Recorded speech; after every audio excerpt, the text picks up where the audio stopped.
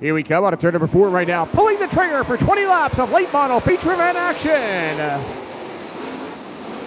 From the outside rides the Salvage Transport Services 21 car. This is Scott Haas to grab the early race lead.